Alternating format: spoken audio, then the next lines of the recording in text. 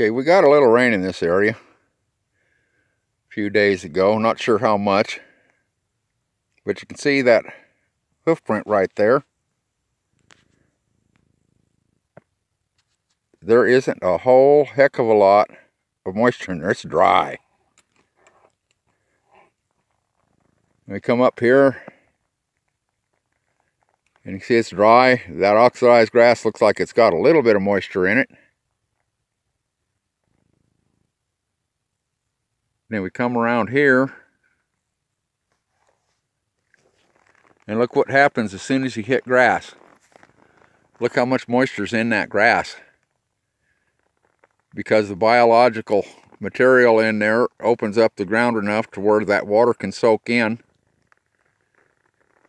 And then you go right here to the other side of the grass where nothing's growing on it.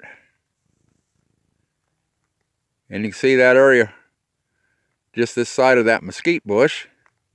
You can tell the water ran through there, but it didn't go into the ground. And then on the other side where there's grass,